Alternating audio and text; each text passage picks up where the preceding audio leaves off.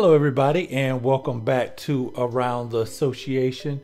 Now, Michael B. Jordan has been out promoting the upcoming release of Creed 3.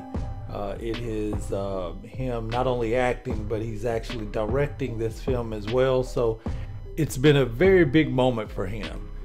Now, recently, Michael B. Jordan was on the red carpet and he bumped into an old classmate from back in Newark, and one that didn't necessarily treat him with the most respect when he was just a nobody before he became a big celebrity.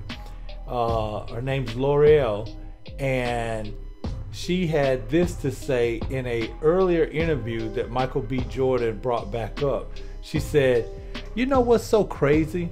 I went to school with Michael B. Jordan at a point in life.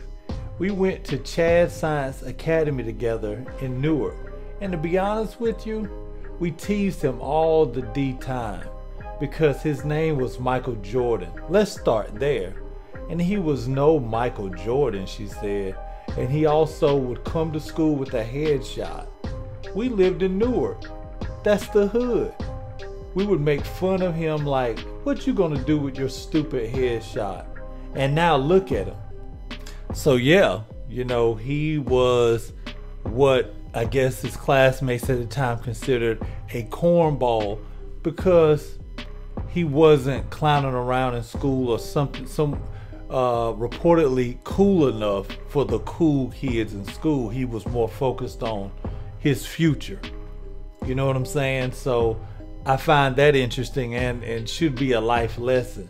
And so when she tried to come back like, "Oh yeah, I knew you from school," it wasn't this warm reception. You could tell Michael B. Jordan was guarded. Take a look here what he had to say. On the Hustle Show, we got Michael B. Jordan, the director and the star of Creed 3. And we know each other. We go way back all the way to Chad Science in Newark, okay? Corny kid, right? Okay. Corny kid, right? Okay. Corny kid, right? Yo, so I mean, the corny kid, right? And I know a lot of people online was saying, hey, that's just, how kids are. A lot of us did stupid stuff in school and, try to do all, make a lot of excuses, which is true. It's a lot of things I might have done in high school, middle school, whatever, picking, clowning, that right now, that was the acts of a child. You know what I'm saying? But what was crazy is the interview where she was still calling him, said that he was corny. She didn't, as an adult, you could be like, you know what? We used to clown and pick at him and we were wrong. You know what I'm saying? This brother here had a game plan for his life, and he was trying to see that fulfilled. He didn't want to clown and play around and be all like that in class with us. He was looking to try to, make it out of Newark.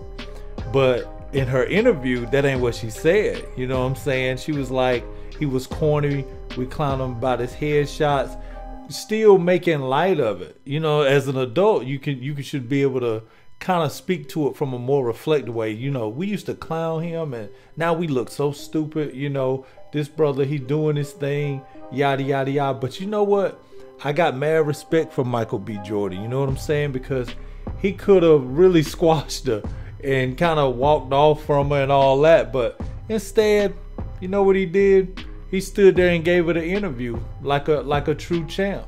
And all I can do is tip my hat to that, because if someone has, disrespect, he didn't owe her that, to be honest with you. Let's say he don't think about it and it don't bother him, but you recently said something about it.